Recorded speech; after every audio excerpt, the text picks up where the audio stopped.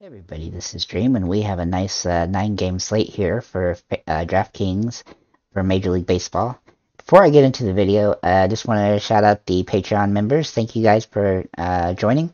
And if you want to join Patreon, one of the perks you get is I get you access to the spreadsheet that I write up for the video that I do. And most of the time, I do a little writes up for each of the pitchers, and sometimes I do it for batters as well, but I usually just do it for pitchers most of the time, and just give a little thought about each one and then the game itself that they're pitching in. And so if you're interested in that, then make sure to check out the Patreon in the link in the description below. And also you could also join the Discord. That's free. You can just join Discord and hang out with the guys that have joined here, and we talk about the games that are coming up and all the different slates and all the different things on daily fantasy. So feel free to jump in there if you want to. Feel free to like this video, and if you don't mind, hit the subscribe button as well. That really helps the video out. And with that said, let's go and get into the players. All right, so first of all, I'm going to give you the stacks, I think, for this particular slate. We have the New York Mets. We have the Minnesota Twins. And let's see here. Are they on it? Where are they at? Yep, they're there. And then the Dodgers. I think those are the three best stacks. And so we have a lot of good players available in these particular stats, as you can see. And so let's go ahead and get into the pitchers I do like. And so let's go ahead and do that. Let's get back over here. Boop. So the first pitcher that I like is Shohei Ohtani, obviously. He's been pitching extremely well lately.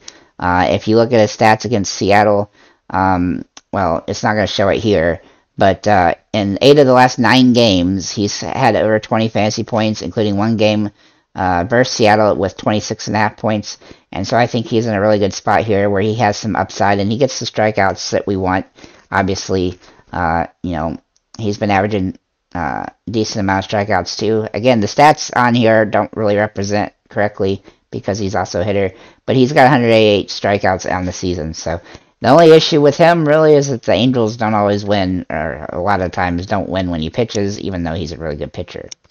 The next guy I really like is going to be, let's see here, Aaron Nola for Philadelphia against Atlanta. Now, Atlanta's a pretty tough team, and they are playing pretty well right now. But he has been pretty good against them. He's averaged about 8 strikeouts a game against them, and he's been pretty good lately. Though he has been inconsistent. This is his problem, is that he has good games and bad games, which is why his record is 9-11. Even though they have a pretty good team, he's just inconsistent, and you can see this in his stats. He has games where he doesn't get the strikeouts, and sometimes he does get the strikeouts, but he gives up a bunch of runs, but in other games, he's just like an ace. So it's, he's been all over the place this season. So I think he's somebody you have to take into consideration because he's played 3 games against Atlanta. He's had one good one, one great one, and one bad one. And I think he's somebody that's worth taking a look at. Another guy I really like is Zach Gallen for Arizona against San Diego. He's been very good the last 7 games. And we'll show you that here. 30, 30, 30, 20, 40, 30, 30. But before that, he wasn't quite as good, and in 2 games against San Diego this season, he's had -2 points and 26 points. So he's very kind of all over the place, but he does have some upside in this matchup. I do think Arizona is going to have a good game from a hitting perspective, so I look for him as a potential guy that can get the win in this matchup, which obviously gives you some bonus points. Really the only big issue that he has is the strikeouts. He doesn't always get as many strikeouts as you want, but he still has the ability. So it's just a matter of good matchups, and he is in a pretty good matchup here. Another guy I like is going to be Chris Bassett for the Mets against Pittsburgh. And, well, let's just say that the Pittsburgh Pirates are not really playing very hard. There's a funny video going around from the game today where the third baseman for Pittsburgh was literally just eating, pulling some sunflower seeds out of his pocket while a play was going on, while a dude was rounding third base. He wasn't even taking the time to care about the game at all.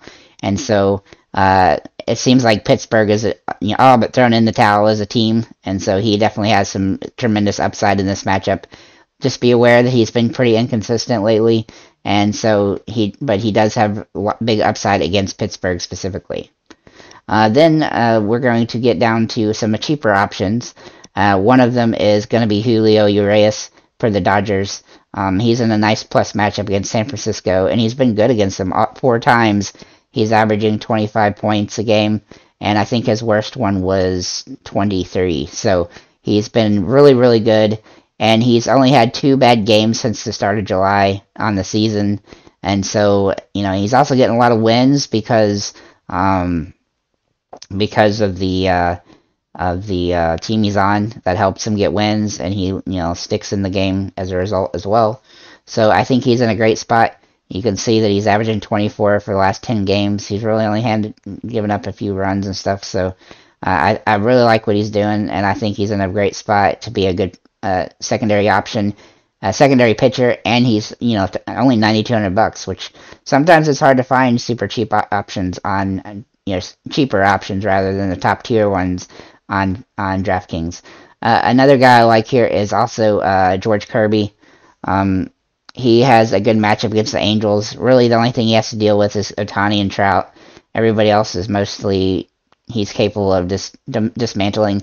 In 3 games against the Angels this season, he has 27, 19, and 17 points. He's averaging 21. He's not quite getting as many strikeouts as we would like necessarily, especially with the risk of Trout and stuff, but he's still in a really good spot here. The only thing with him is he's been kind of inconsistent as well, which is kind of the reality of pretty much almost all the pitchers on this particular slate that are good. And so you do have to be a little bit aware of that, but he's definitely in a plus matchup against the Angels. So that's what I have for the pitchers. We have a lot of good options there, and you can mix and match the ones you like the most and then build your lineup out from there. At catcher, my first guy is Gary Sanchez. He's been hitting not as great as we would like, but he's still in a good spot for Minnesota against Cleveland, and I tend to like him when there's not a whole lot of good value on the board. He's somebody to take a look at. Another value option is Austin Barnes if he starts. He's somebody that I always like to use when he does start. He's averaging 10 fantasy points a game and 3 home runs in the last 10. So if he plays, then he's somebody I'm probably going to use. But another guy that's cheap that you could choose to look at is McCann for the Mets.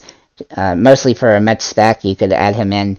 And he's in a plus matchup here against against Pittsburgh rather, excuse me. I don't know, I said Atlanta. But anyway, they're trying to deal with Atlanta, trying to get to them, or trying to keep the division. But anyhow, he's a good option as well. He's just not a big home run hitter anymore, but he's still somebody that can get hits, and so he's kind of a good little safety valve. Occasionally he has a 10 or 12 point game, so I think he's in a pretty good spot. And then to pay up, we obviously have Will Smith for the Dodgers, who's in a very nice plus matchup here. Obviously, not a hitter's park, but he can still hit the ball well here. He's averaging 8 fantasy points a game the last 10. And then also JT Realmuto for Philly against a really bad pitcher for JT Realmuto for Atlanta. Ordozzi, the pitcher for Atlanta, has really only had 1 good game against the opposition since joining Atlanta, and in that capacity, that was against, I believe it was against Colorado or Pittsburgh, one of those. It was one of the really bad teams, and so it might have been Oakland, actually. But regardless of who it was, Philly's a better team than that team, and but he's not going to do very well probably in this particular matchup. So I do like some of the Philly players, and he's been really good against Atlanta too. He's had 2 home runs in 13 games, averaging 8.5 fantasy points a game. At first base, we have some good value options available. We have Spencer Steer for Cincinnati. He's been playing pretty well he's not getting up, home runs really, but he's hitting the ball pretty good. He's getting hits every game, which is, most games at least. That's what we like. And he's super cheap, and so he's a nice little kind of cheap option if you just need it at this position. Usually first base is pretty extravagant, but it's really not that deep today. So he's somebody you could use here, but you can also use him at third base. Excuse me. Jose Miranda is my next guy for Minnesota. I really like Minnesota today. He's averaging 8.5 the last 10, including 2 home runs, and I think he's in a great spot, and he's not too expensive. Josh Naylor is another guy that's in a great spot for Cleveland.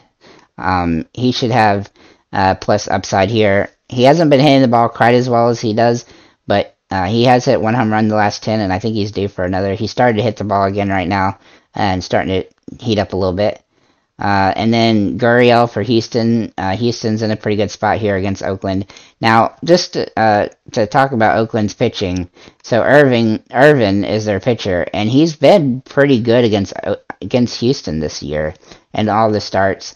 So it's not as Houston's not as stackable as I normally would think they would be against Oakland. So just be aware of that, and I do think that they're definitely worth taking a look at, especially like Jordan Alvarez and even Gurriel, but they do have a little bit of risk because he's been really good against them for some reason. And then we have Pete Alonso.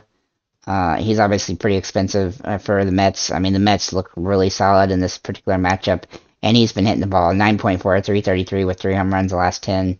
And then finally, Freddie Freeman.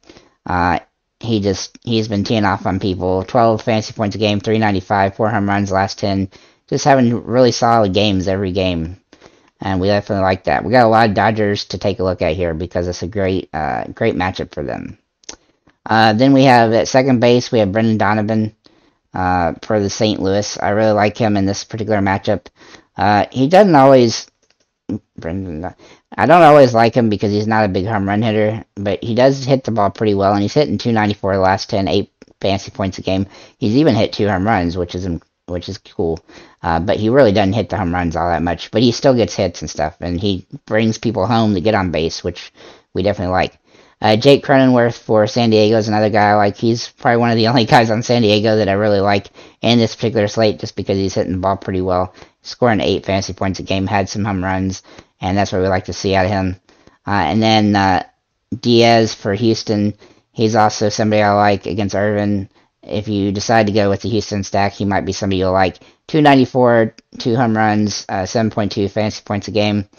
Then we have Josh Rojas for Arizona. Also can play second or third base. He's averaging almost 8 fantasy points a game. He's kind of due for another home run, and so I think he might try to sneak one in this game. And then Jeff McNeil for the Mets. I really like him, though he's gotten a little bit more expensive. He's hitting 342, 8.7 the last 10 games. Not a big home run hitter, but he's still somebody that gets on base, and that's kind of what the Mets are going to need to do tomorrow. And then finally, Jose Altuve. I mean, he's just hitting the ball pretty solid, and he averaging 8.2 fantasy points a game. He's kind of due for another home run, to be honest, but I think he's in a good spot here against Oakland. Then at third base, we have Spencer Steer, who I already mentioned, and then Gio Urshela for Minnesota against Plinkington. He's been hitting 378, 7.3 fantasy points a game.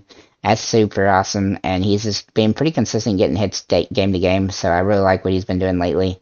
And then if we look at the next guy, we have, sorry, I lost my spot, Brendan Donovan, who I already mentioned, Eduardo Escobar for the Mets. He's in a nice little plus matchup, and he's hitting 400 for the last 10 games. He had another 11-point game yesterday, and he's just been hitting the ball pretty well, and so I think he's somebody you got to take a look at.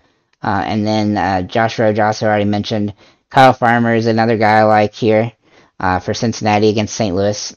He's been hitting the ball pretty good. 7.8, 324 last 10 games, including 3 home runs. And then finally, last but not least at this position, Justin Turner. Mixing words together. A little bit dyslexic there. So Justin Turner, he has been absolutely crushing the ball. 12.4 fantasy points a game. 324, obviously he's pretty expensive, but if you can afford him, then he's definitely going to be somebody that you're going to want in this plus matchup for the Dodgers. At shortstop, we have Carlos Correa for Minnesota, a guy who's been absolutely just smashing the ball. 13 fantasy points a game, 405 batting average, 5 home runs in the last 10 games. What more do you want? I mean, my goodness. Then we look at Willie Adames for Milwaukee. He's also been hitting the ball pretty well. 351, 12 fantasy points a game, and 3 home runs. This position is crazy. Jeremy Pena, is actually starting to hit the ball pretty good too. He's averaging 8.6 last 10 games, including 2 home runs. He finally got out of his slump. And then we have Ahmad Rosario for Cleveland, who is averaging about 7 and 256 the last 10. Not quite as good, but he can save you a little bit of money off of those other guys. And then Lindor for the Mets. I really like him as well. He's averaging 10 fantasy points a game with 3 home runs. And then finally, the Dodger, Trey Turner, which might be the hottest player right now on this slate, averaging 12 fantasy points a game, 300, getting lots of hits, getting doubles, triples, home runs, stolen bases, doing a little bit of everything. I really like what he's doing, and he's definitely going to be somebody I would prefer to get in my lineup if I can afford to. Then in outfielders, so we have Jake McCarthy, who's been hitting the ball pretty well lately. I really like his production, 385 over the last 10 games, including a home run, 12 fantasy points a game. A little bit tougher matchup, but somebody I think you have to, that's almost becoming matchup proof in his own way. Then Oscar Gonzalez for Cleveland. He's averaging 12 fantasy points a game for the last 10, including 4 home runs. He's playing really well, and I think he's in a nice plus matchup against Minnesota. And then we have Kwan for Cleveland as well, Stephen Kwan. He doesn't really get home runs, but he gets steals and gets hits, and that's what we need here.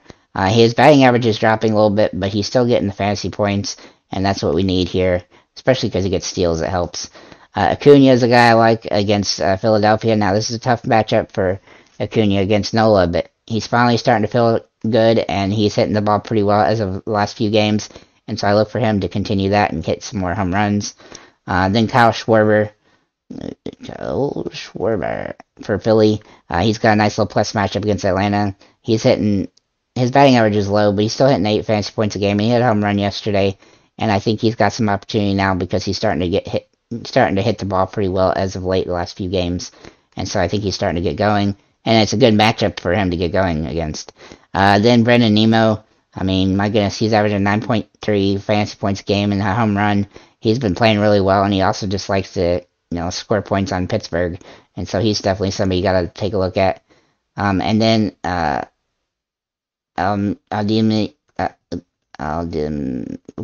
Diaz for sorry, I already mentioned him. I'm sorry, for Houston. I don't know how to say his first name, but then Jeff McNeil, who I already mentioned as well. TJ Friedl is a cheap option here for Cincinnati against St. Louis that you can get in here. Now, his batting average hasn't been great lately, but he's still hitting the ball pretty good, and he's got a plus matchup in this particular situation. And the same goes for Jake Fraley, who I actually like a little bit more than I like Friedl, but he's pretty inexpensive and a guy that you can definitely put in here if you definitely need to. One guy I really like too is Michael Harris. Now his price has come up a lot, unfortunately, but he's averaging 10 fantasy points a game, 359 average. And then finally, it's Kyle Tucker for Houston. He's been hitting the ball well too, not quite as good as Jordan Alvarez, but he's hitting the ball 312 fantasy points a game. Now, there's 3 guys that are over 6,000 points that you can take a look at: Trout, Alvarez, and Judge. If I had to rank them, I would put Alvarez, Judge, then Trout for this particular game, but these games. But overall, I think any of them could potentially go off for home runs. I didn't really include them to break them down, but they're all hitting the ball extremely well, and so they're all home run threats every time they come up to bat. Alvarez hit 3 home runs yesterday. Trout hit 1, and I don't think Judge did, if I remember correctly. But he's been hitting them every couple games, so, and he's scoring a crazy amount of points. So either way, you couldn't go wrong with any 3. I might try to make some funky lineup where I put all 3 of them in the lineup to see what happens. That might be something interesting to do. Heck, if you can kind of come up with one that you think might work, feel free to leave that in the comments below so we can see it and see what other people think about it. With that said, thank you guys for liking, commenting, and subscribing. I think this slate's going to be a lot of fun. I think it's a really solid slate, so let me know who you use or what players you like.